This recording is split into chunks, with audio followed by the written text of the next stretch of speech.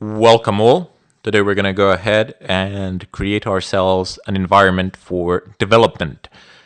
There are a few things which we need to do and install from the net. As you can see, I am using a Windows virtual machine here. I'm not actually a Windows user myself, but I figured that most of you will be using Windows, so I'll show you how to do it in Windows first. And there will be a section down below that will show you how to do it in Linux. Once you set the environment up in Windows, in Linux, and on Mac, I'll most likely do a demo on how to do it on a Mac as well.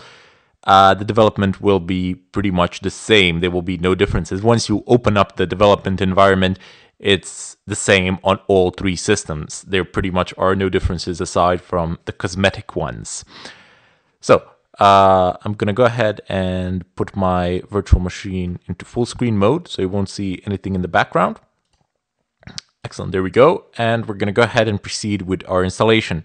Now I'm using a fresh install of Windows. There is nothing else installed on this system. I have installed Windows maybe like 10 minutes ago, and now I've set it up. I've created this virtual machine of Windows like 10 minutes ago, and now I'm going to go ahead and show you how to actually set up the development environment. The IDE which we will be using is called Atom, and it is cross-platform, so you can install it on Mac, Linux, and Windows as well without any problems. Aside from that, we will need a development server, so we will go ahead and download that as well. The very first thing that I'm going to do here is actually download Firefox. Some of you might wonder, why didn't I do it like before? But I really wanted to go from scratch, quite literally, on a fresh installed Windows machine where there is literally nothing else. So there is nothing. Yes, go ahead. Install. Gotta love the Windows permission system where you just click yes and that's it. Okay, so downloading Firefox, this shouldn't take too long. I kind of don't know my way around Explorer. I'm gonna give you the heads up so I didn't want to look too confusing. I'm just gonna download it quickly and then we'll actually proceed into download. Now, while this is going on, keep in mind that you can use whichever browser you want. So I would advise you to either use Firefox or Chrome. So one of the two. I wouldn't really advise using Internet Explorer. In the past, it has been known to be incompatible with some of the newer technologies, so to say.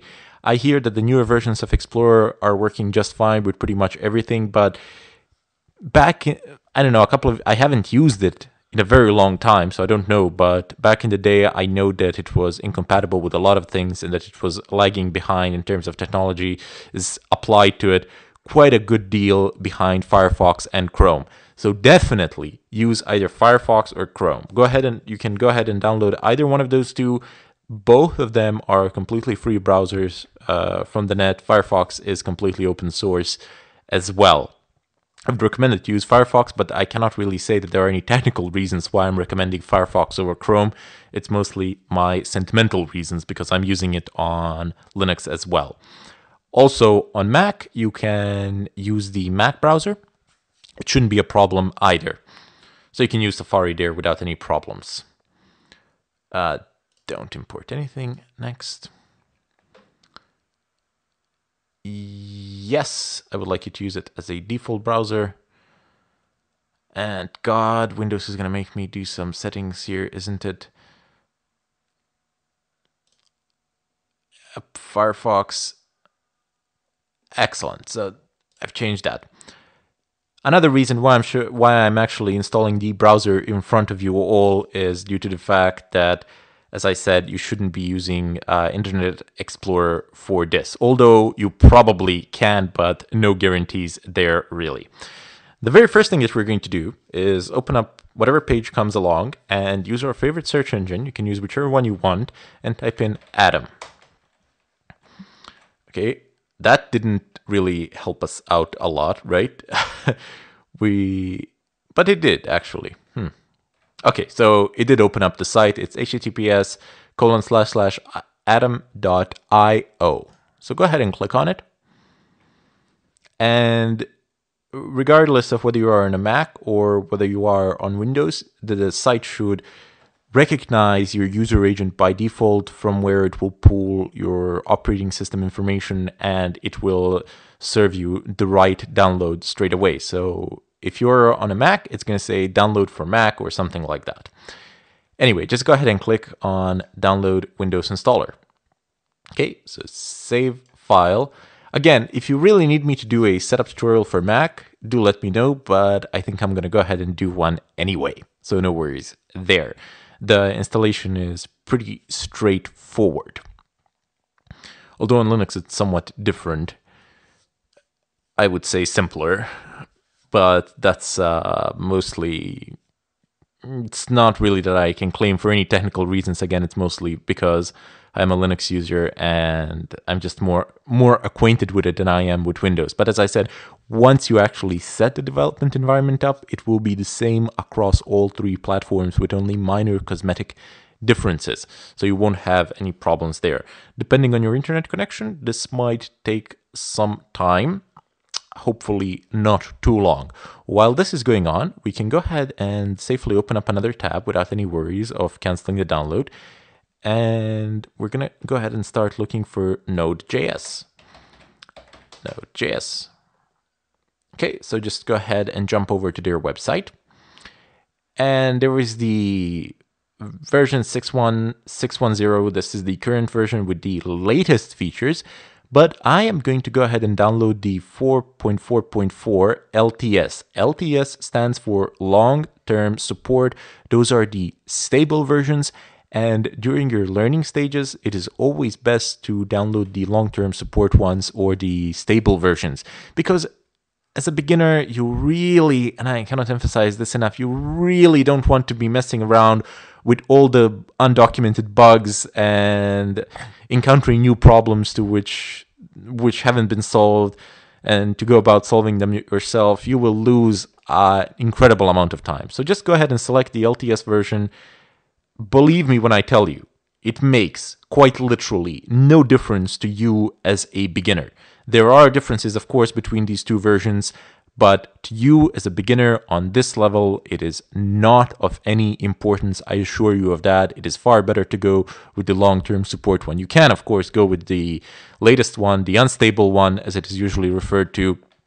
This is a common terminology. You have the LTS and you have unstable testing. This is also used for operating systems. For example, for Linux, you will generally have the unstable version and the long-term support one. If you're a beginner, you will always go for the long-term support, or if you want the operating system for a server, you will of course go for the long-term support one. You're not insane to go for the unstable one with the server. Now, what do I mean by unstable and long-term support? This is a general term that is applicable to across pretty much all the applications out there.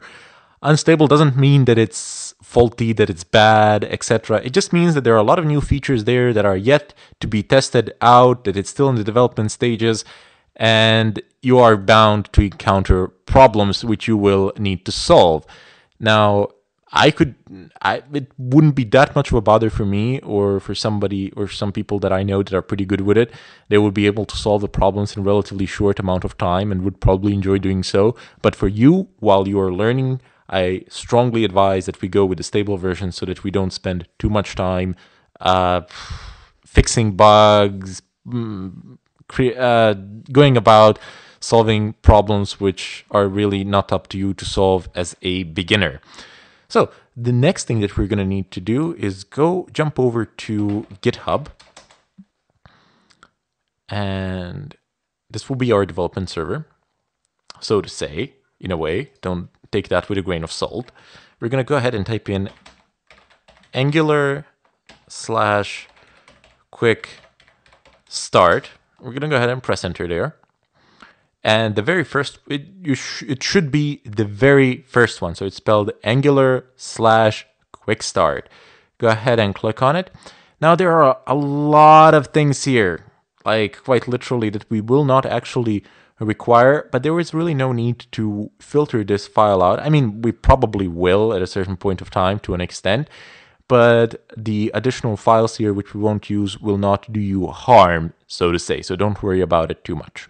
Just go ahead and click on download zip. And we're gonna go ahead and say save file. I don't believe that I have anything that can open this file up, but that is yet to be seen. Okay. Quick start, extract all. Downloads, no, I don't want you to extract it there. I shall extract it to desktop. Okay, so select, that will be the selection of the folder. So just click on browse, find your desktop, click on it, and then click on select folder. And then click on extract.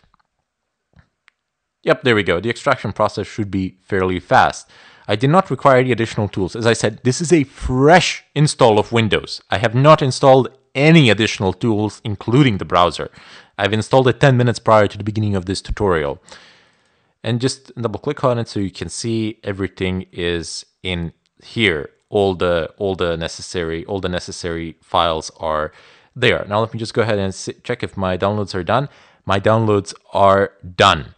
Okay, so now that we have everything that we need to begin the installation and setup procedure, that we've pulled everything from the net, we're going to go ahead and proceed into actually installing these things and setting them up one by one. We shall do that in part 2.